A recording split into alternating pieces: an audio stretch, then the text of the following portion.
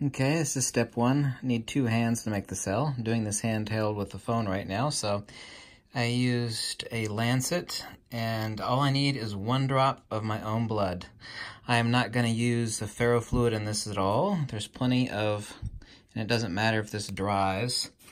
Okay, all I'm going to use is mouse milk, which is a dissolution agent for making a supercell. So I'm going to use my dropper, mouse milk, there's the magnet there, there's the other piece of the optical flat glass. So, you know when you push in a lancet slowly, it kind of hurts. So, I did this, showed people this like a year ago. All I need is 1 drop. That's more than enough blood because this is optically flat glass. So there's enough nanoparticle of iron in my own blood to make a holographic magnetic viewing device. If you don't think this is cool, then you're an idiot.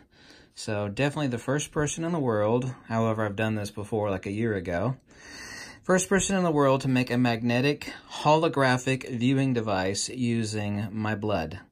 Just using the nanoparticles of iron in my own blood. So I might have to lance myself on another finger or probably closer to the tip where it's really sensitive, but all I need is a drop.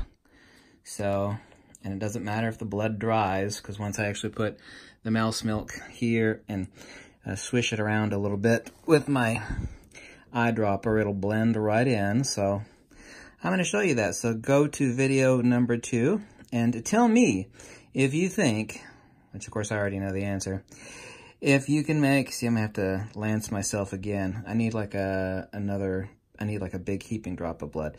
You tell me if I can make a magnetic viewing holographic